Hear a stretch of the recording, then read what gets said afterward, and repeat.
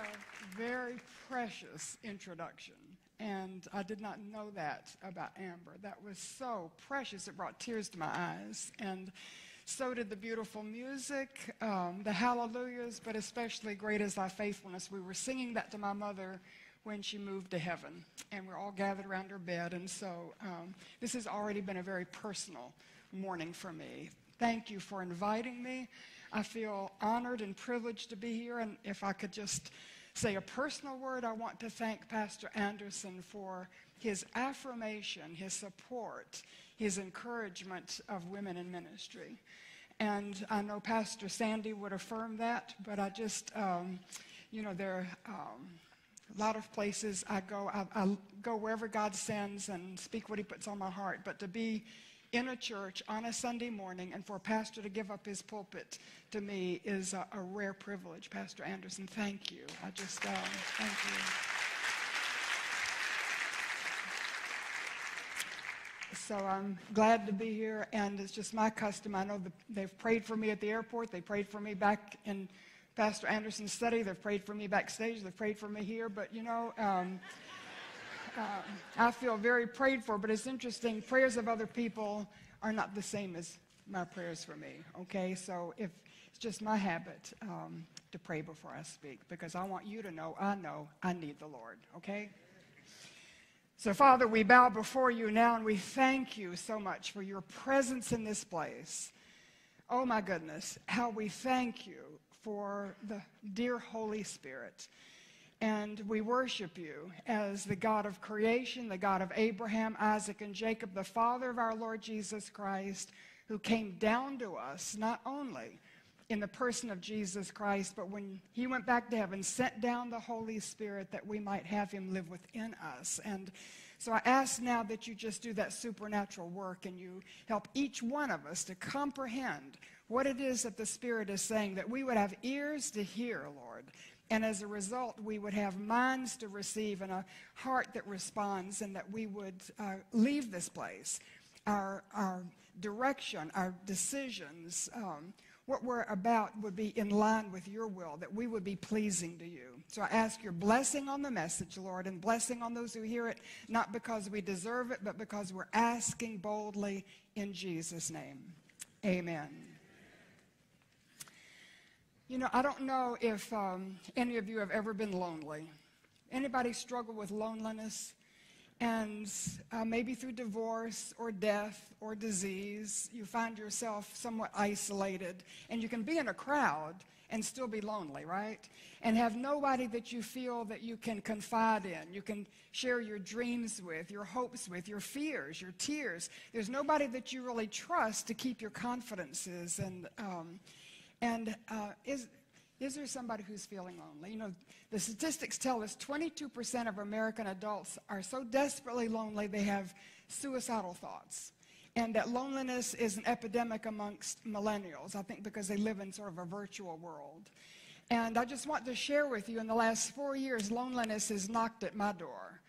4.5 years ago, my husband, I found him unresponsive in our pool, and he went to heaven. And 3 years after that, my father went to heaven, and we were expecting him to go sometime soon because he was 99, but not that morning.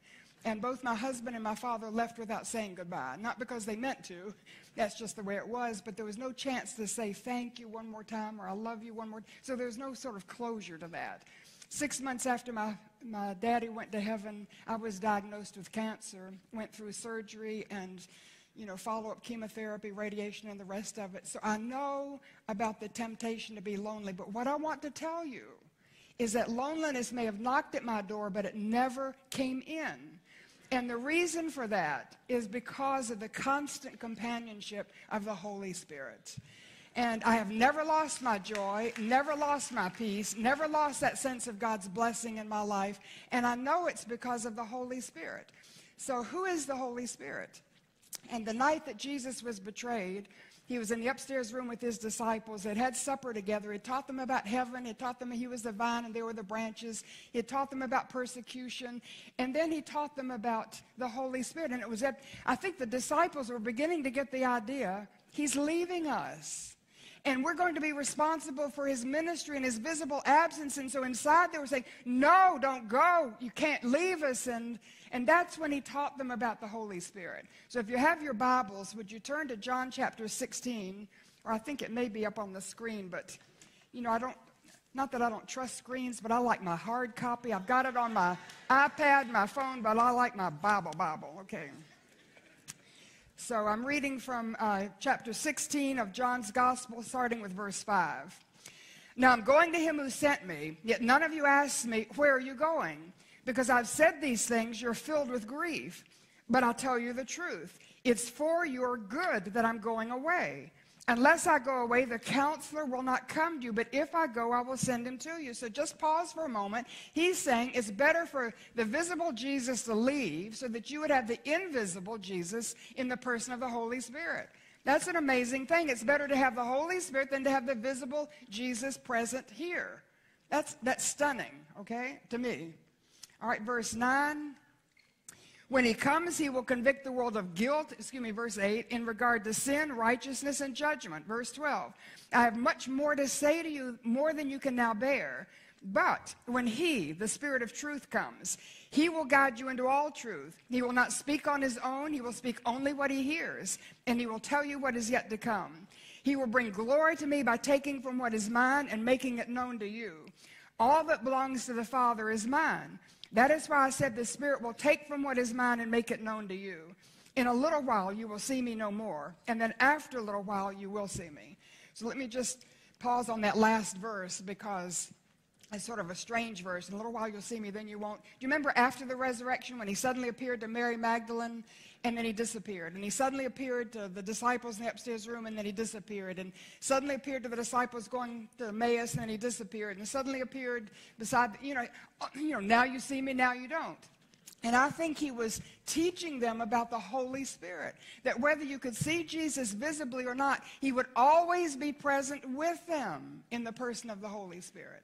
So there are 7 things I want to remind you about. I know that you know about the Holy Spirit. You know, when I was raised in church, I went to church every Sunday. I was raised in a committed Christian home. I was never taught about the Holy Spirit. And in church, he was referred to as the Holy Ghost. And for a little girl, a ghost was sort of off-putting. So I just treated him like an optional extra, So you have the grand, glorious God the Father, and you have the beloved Jesus the Son. But I didn't know what to do with the Holy Ghost, and so I just sort of neglected him, actually, didn't pay any attention to him. And it wasn't until I got into the scriptures as a young adult that I discovered more of who he is. So there's 7 things about the Holy Spirit that from time to time I need to be reminded of, and I want to remind you. And the first thing this morning is that the Holy Spirit is a person. He's not a ghost. He is not a flame of fire. He is not a dove. He's not an ecstatic feeling. The Holy Spirit is a living, invisible person. He has a mind to think. He has a will to act. He has a heart to feel. He is referred to as a third person of the Trinity, and I always thought that was the least, But it doesn't mean that the Holy Spirit is the least. In the Old Testament, it's God the Father primarily revealed. In the Gospels, it's primarily God the Son who's revealed. Acts and the Epistles, it's primarily God the Holy Spirit who's revealed. So the Holy Spirit is the third person of the Trinity to be more fully revealed in Scripture. But he's been there from the beginning. Genesis chapter 1, verse 2, the Spirit of God hovered over the face of the deep. That's the Holy Spirit. So he has many names in Scripture, and each one sort of describes a beautiful aspect of his character. And in the book, I go through some of the names: the helper, the strengthener, the standby, the comforter. But the one I want to share with you is from John chapter 14, and it's verse, I can't remember, 16, I think it is, when Jesus said, I'm not going to leave you like orphans. I'm going to come to you. And the Father's going to give you another counselor. In other words, Jesus is a counselor, and the Father is going to give him another counselor, and another means exactly the same as. So the Holy Spirit, Jesus is saying the Holy Spirit is another counselor. He's exactly the same as I am. So don't misunderstand me, because the Holy Spirit is a distinct person in his own right, but he's all that Jesus is without his man's physical body. He's like Jesus without skin. So I don't know if you've ever wished you could sit down at your kitchen table and have Jesus pull up a chair and, You tell Jesus about that decision you've got to make, and you tell him about the trouble you're having with your children. You tell him that you just can't stretch your finances to cover the bills this month. You want to tell him about the trouble you're having at your job, or you know how you just want somebody to talk to that will give you wisdom and counsel and understanding, and that's who the Holy Spirit is. So go ahead and pull up your chair, and just talk to him. He's right there. He is Jesus in me. That's why I named the book. He's Jesus in me, the person of the Holy Spirit. So when did he come? How do we know his presence? Jesus said in verse 7 of this chapter, he said, I'm going to send him to you. And it was at Pentecost. Do you remember 50 days after the resurrection and 10 days after the ascension? The disciples had gathered in that upstairs room in Jerusalem, and they were praying. And one of the things they were praying for is, Lord, keep your promise. Send down your Holy Spirit. So I'm assuming they went to the temple because of what happened, and John and all the disciples are there, and suddenly there's a sound of rushing wind, and the trees weren't moving, and the leaves weren't scurrying, but there was a sound like of a tornado moving through. And John looks at Peter, and he's got a flame of fire on his head, and Peter looks at Andrew, he's got a flame of fire on his head, and Andrew looks at Matthew, and he's got a flame, and they were filled with an overwhelming sense of the presence of Jesus, and they opened their mouths in a symphony of praise, and all of Jerusalem heard the gospel in their own language, and the disciples knew the Holy Spirit had been given. So I want to try to describe the drama of this, because it was an historical event like Bethlehem, like the cross, like the resurrection, like the ascension. There'll never be another Pentecost. When we pray for another Pentecost, we're praying for revival, but there'll never be another Pentecost because it was history splitting. So before Pentecost, in the Old Testament, saints were saved and made right with God when they obeyed his word. And they placed faith in his word that said, if you bring, and I'm going to simplify this, all right, bring a little lamb, and you bring it to the priest at the temple, and you grasp the lamb with both hands, and the sinner would confess his sin. It says, though his guilt and his shame and his sin was transferred to the lamb, the sinner took the knife, killed the lamb, the priest would take the blood, sprinkle it on the altar to make atonement for sin. And Hebrews says that the blood of lambs and bulls can't possibly take away sin, but it's like every time somebody did that, and in obedience to God's word, faith in what God said, and sacrificed that lamb, and confessed his sin, and claimed it for himself, God would give them an IOU note. I owe you forgiveness. I owe you forgiveness. I owe you forgiveness. So Jesus of Nazareth is walking beside the Jordan River, and John the Baptist says, look, there goes the Lamb of God who's going to take away the sin of the world. And when Jesus died on the cross and shed his blood, God paid up all those IOU notes. So in the Old Testament, people were saved and made right with, if we can use the word saved, they were made right with God, forgiven of their sin, when they looked forward to the cross, okay? They didn't understand it, they didn't know Jesus' name, but when they exercised their faith in God's word and sacrificed that lamb, they were given forgiveness that was paid up by Jesus, all right? You and I today, we look back to the cross. And I'm so thankful we don't have to go to a temple and kill a lamb and have blood spurting everywhere. But we still come to the cross, and we grasp the Lamb of God with our hands of faith, and we confess our sin, and it's as though our sin is transferred to the Lamb of God, and it was our sin that killed him. So don't, accuse the Romans or the Jews. It was my sin that was responsible for nailing him to the cross, and the blood of Jesus has cleansed me of all of my sin, past, present, future. I'm forgiven. I'm made right with God through the blood of Jesus. Praise God. Amen. So Old Testament, they look forward to the cross. Now we look back to the cross. But let me tell you something. You and I have something the Old Testament saints knew nothing about. We have the indwelling of the Holy Spirit. In the Old Testament, the Holy Spirit would come upon somebody to equip them for work. And one of the best examples is Saul of Kish, the first king of Israel. And the Holy Spirit came upon him and changed him from being a keeper of donkeys to the leader of Israel. And then when Saul sinned, God removed the Holy Spirit from him. And so the second king of Israel, David, was anointed. The Holy Spirit came upon him, changed him from a shepherd of sheep to leading the nation. And when David sinned with Bathsheba, do you remember what he prayed? Take not your Holy Spirit from me. Because David knew the Holy Spirit could be given and the Holy Spirit could be taken away. So the Holy Spirit was there in the Old Testament, but he came upon people and then he was removed. And since Pentecost, When you and I come to that Lamb of God and we clasp him with our hands of faith and we confess our sin and tell him we're sorry, we claim him as our Savior and our Lord, we open up our hearts and we invite him to come in. He comes in the person of the Holy Spirit, and the Bible says he will never leave you. He will never forsake you. It's a permanent relationship. Praise God.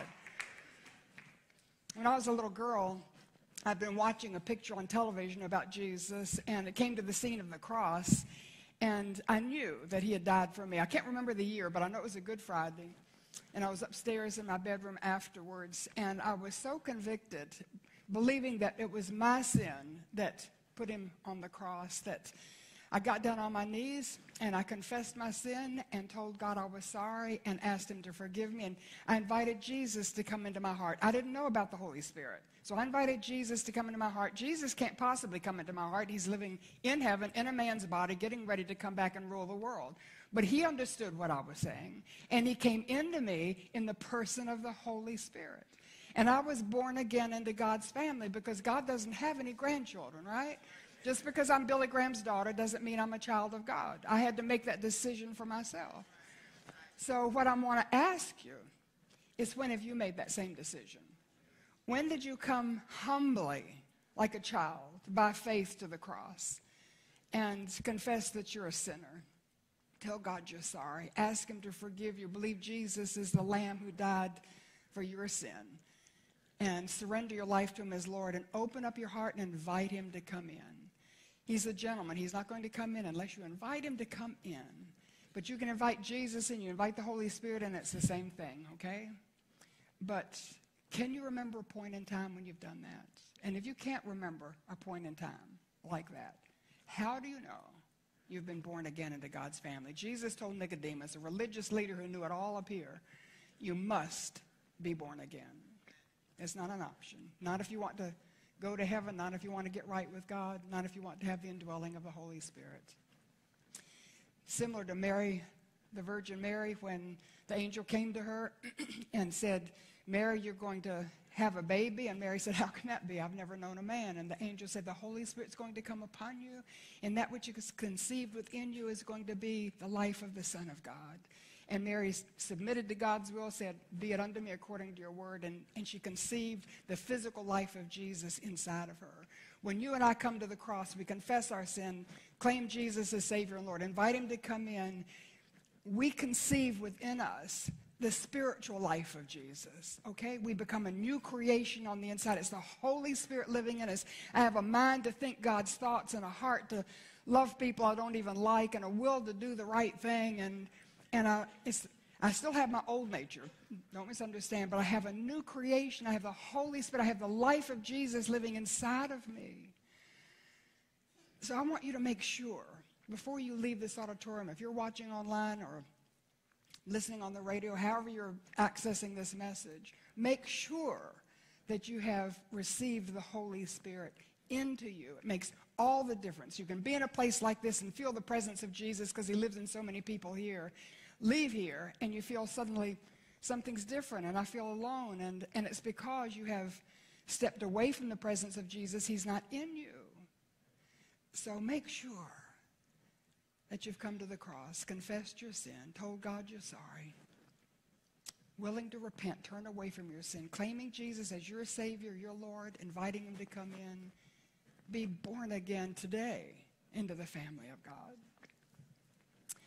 So the Holy Spirit's presence is available to come into anyone, everyone who receives Jesus by faith. And thirdly, I want to remind you of his power, because when he comes into you, he can change you from the inside out. And Peter is a good example of that. You remember during the trials of Jesus, and Peter was in that outside courtyard, and a little servant girl came up and said, I think you're one of his disciples. And he said, no, I'm not. Somebody else said, you've got a Galilean accent. I think you're, no, I'm not. Third person came up and said, I saw you in the garden tonight. You're one of his, no, I'm, and he cursed and denied 3 times he knew Jesus, because he was so afraid of what other people would say, what other people would do. He was intimidated. And fast forward 50 days later, he's at Pentecost after he's received the Holy Spirit. And he stands up, and in that same audience were some of the Sadducees and the Pharisees who had condemned Jesus to death, and some of the Roman soldiers who had nailed him to the cross, and some of the very same people that shouted, "Crucify him, crucify him." And Peter gets up and says, "This Jesus of Nazareth whom you have crucified is both Lord and Christ. He's the Messiah. You have just crucified your Messiah." And they were cut to the quick, and they said, "What must we do to be saved?" And he said, "You repent of your sin, and you'll be baptized, and you'll be forgiven." And they did, and they were, and the church was born. But look at the difference in Peter. And when he was arrested and beaten and told not to preach the name of Jesus, he said, "I can't help but say and speak the things I've seen and heard. You can turn me loose. I'm going to go right back to preaching." And he did. And you see the difference? And the Holy Spirit can take someone like me, timid and shy and whatever, and put me up here. He can take you and put you across the street with your neighbor. He can take you and talk to the coworker, or, just let him loose in your life. Surrender everything to him. Let the Holy Spirit take over. In this politically correct culture, we need to name the name of Jesus and not be intimidated by the opinions of other people. So he has the power to change Peter. I share in the book several instances where he's had the power to change me, but I want to point out he has the power to change those who are on your prayer list. People that maybe you were praying for, maybe you quit praying for them because they seem so hopeless, and you think, how can they ever come to faith?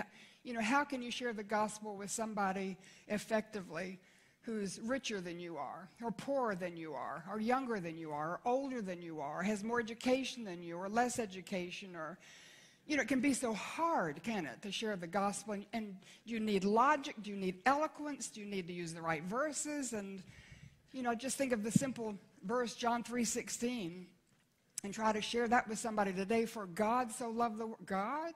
What God is that? So loved the world, he gave his only begotten Son. Only begotten Son? You think he only has one? I think we're all sons of God. That whosoever believes in him would not perish. You think there's just one way to heaven? One way to God? That's so exclusive. And perish? You believe in a hell? I think when we die, we just all snuff out. How do you convince that person that a man who lived and died and rose again 2,000 years ago is relevant for their lives today? You know something? You can't. It's the Holy Spirit's job to convince them. And these verses say he's the one that convinces of their sin and their need to get right with God and judgment to come if they don't. So that frees you and me up to just love them. We don't have to judge them.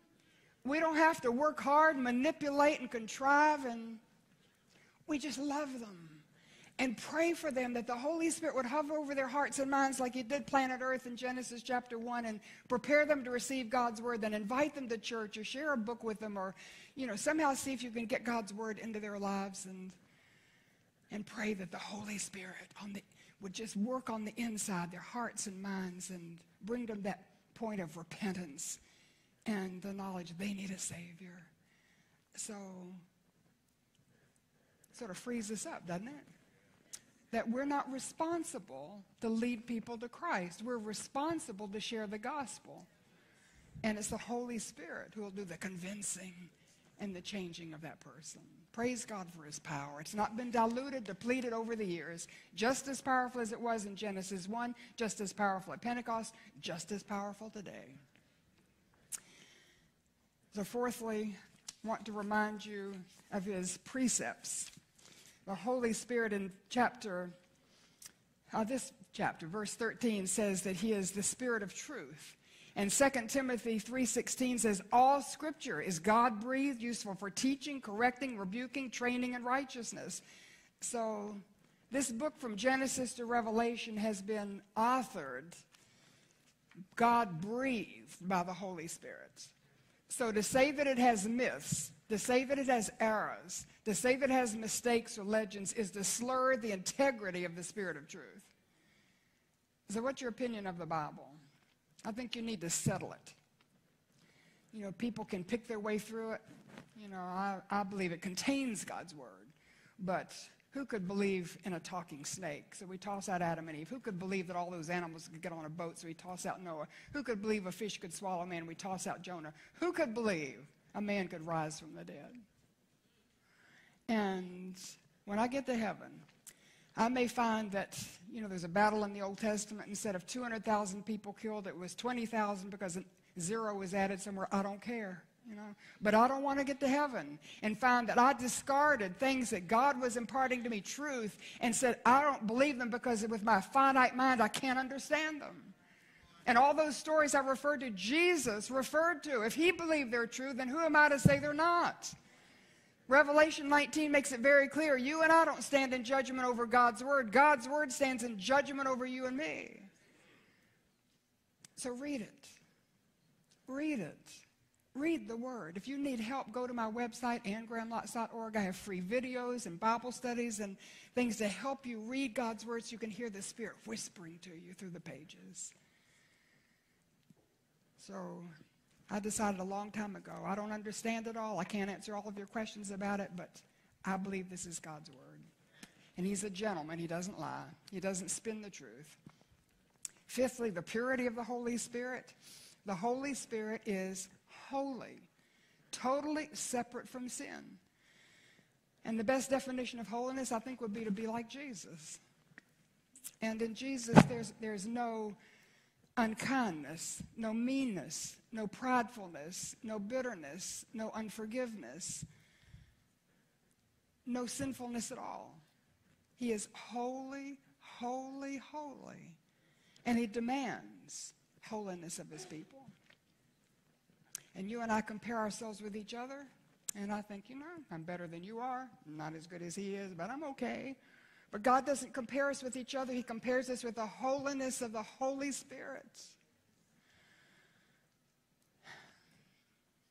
And he tells us to be holy. What sin in your life needs to be put out so that you can reflect the purity of the Holy Spirit.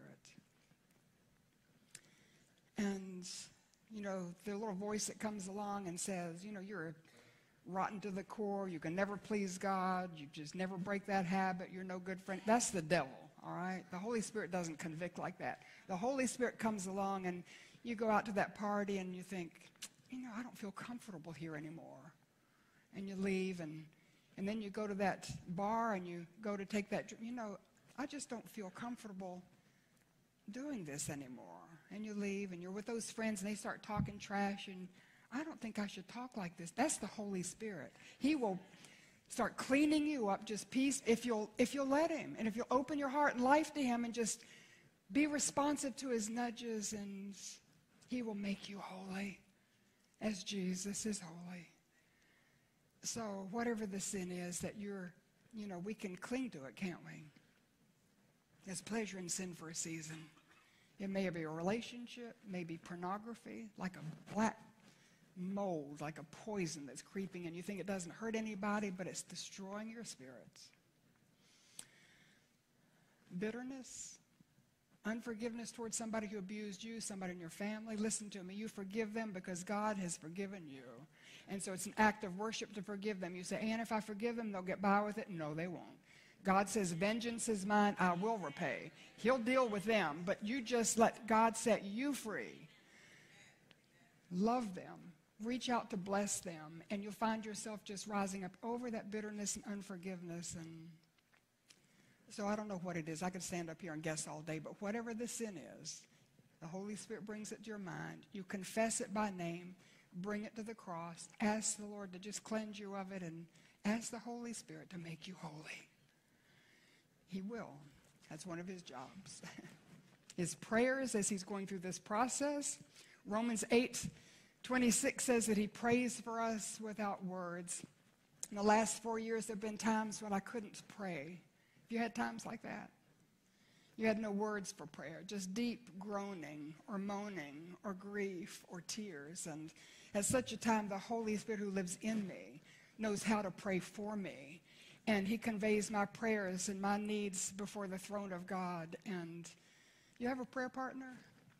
I hope that you do. But if you don't, the Holy Spirit is your prayer partner. He knows you. He understands you. He can feel your feelings, and he can take the things that you can't articulate and present them before the Father, and he knows how to get answers to his prayers.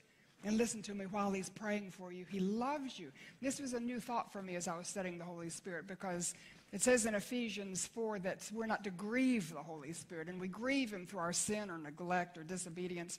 But I thought, I grieve for my mother. She's been gone now 13 years. I still grieve because I miss her. I grieve for my husband because I loved him and I miss him. And I grieve for my daddy because I loved him and I miss him. And so I thought, grief is a love word.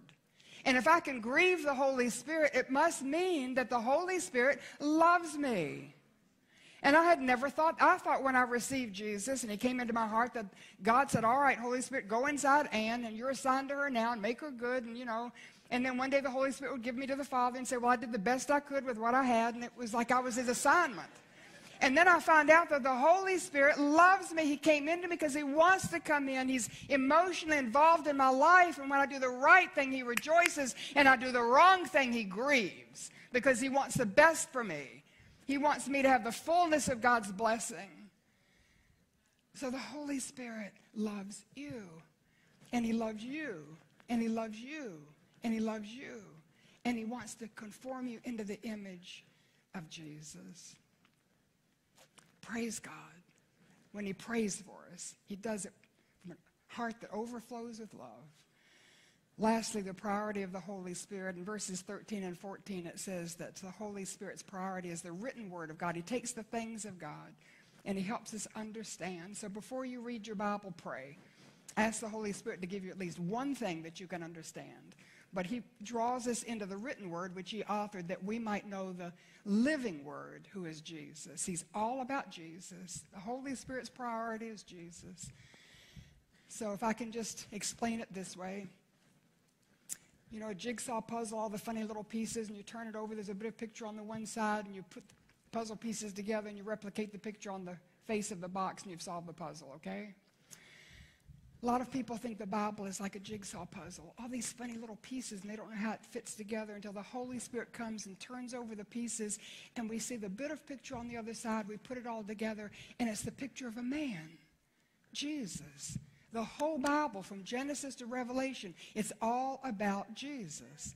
Genesis chapter 1, verse 3, and God said, let there be light. And all the way through Genesis 1, you have that phrase, and God said, and we think that's nouns and pronouns going out of the mouth of God, until we come to the Gospel of John, chapter 1, verse 1, that says, in the beginning was the Word, and the Word was with God, and the Word was God, and the Word became flesh, and his name is Jesus. And the Holy Spirit turns over the puzzle piece, and we see Jesus, the pre-incarnate Son of God, being the creator of everything in the beginning.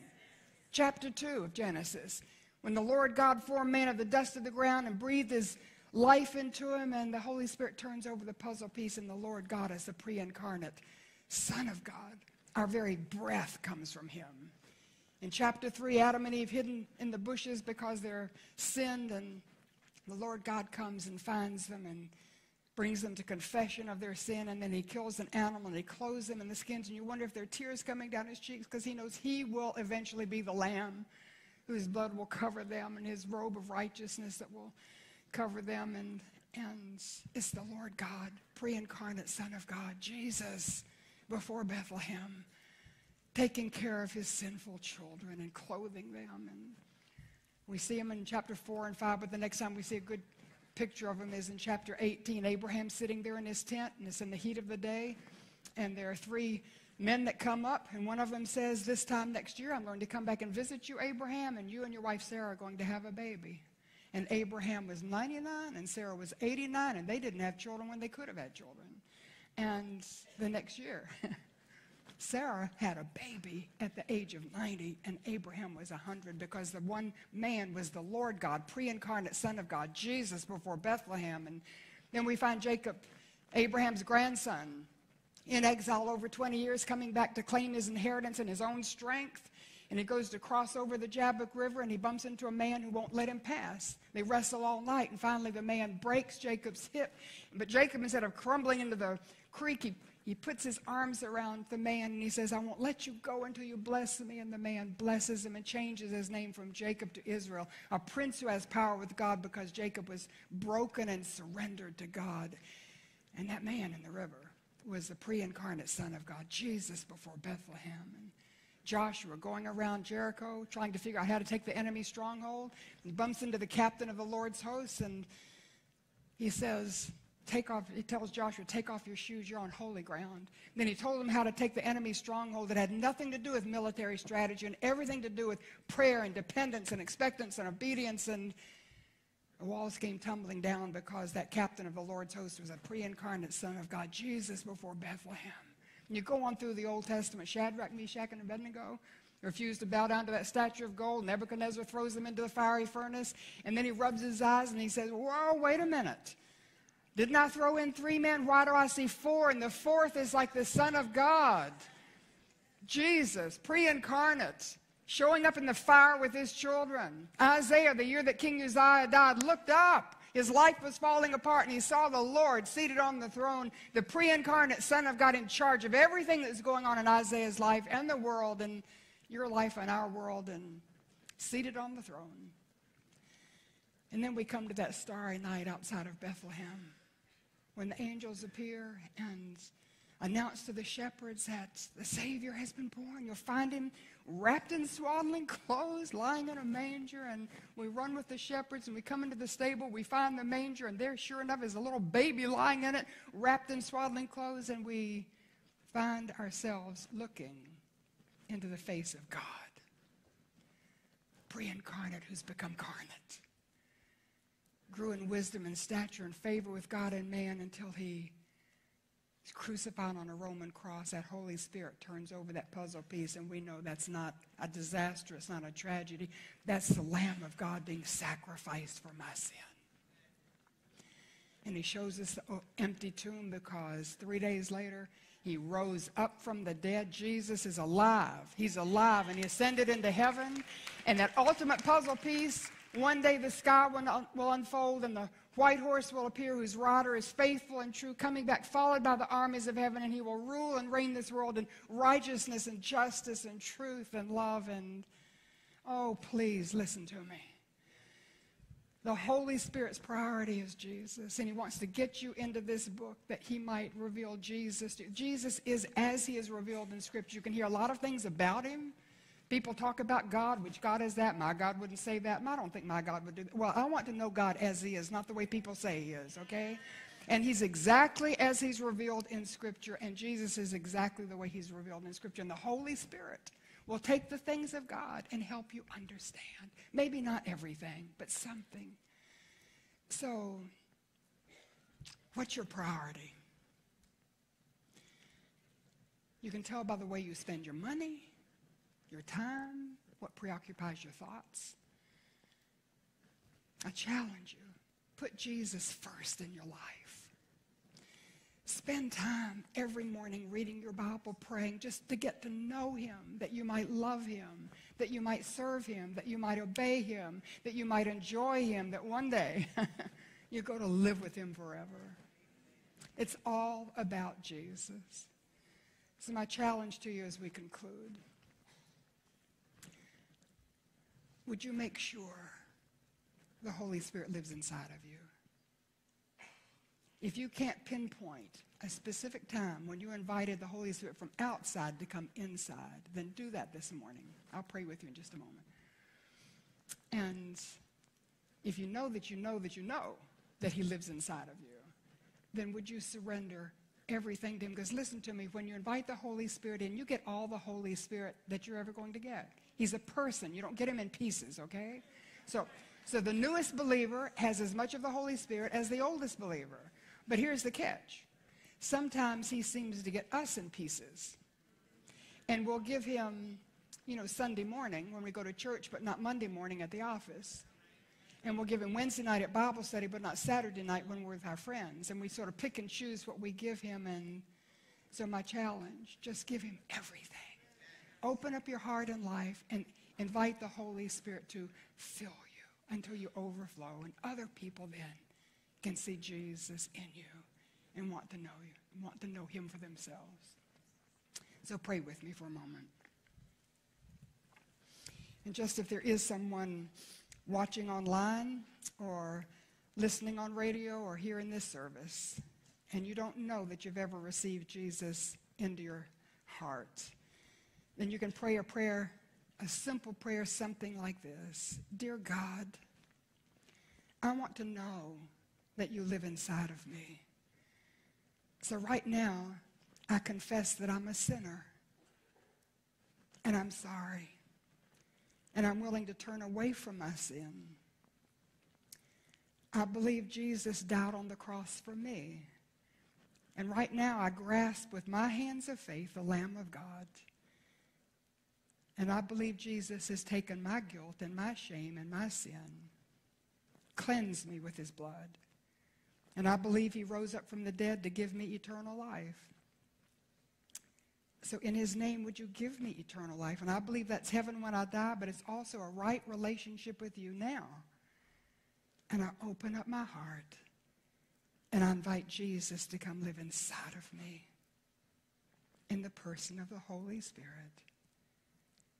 Thank you for hearing my prayer.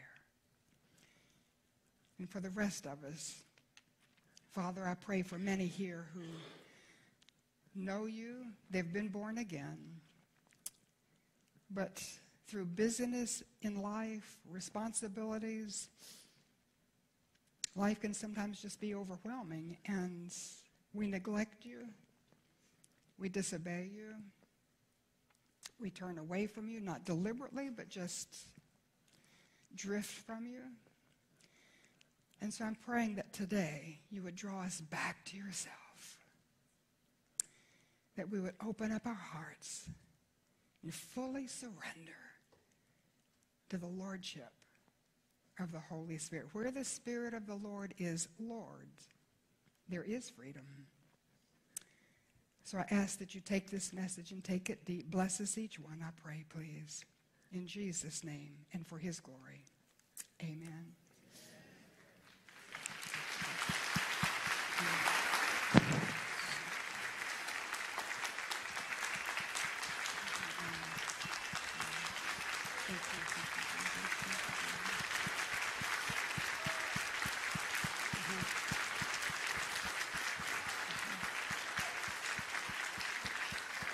The Holy Spirit.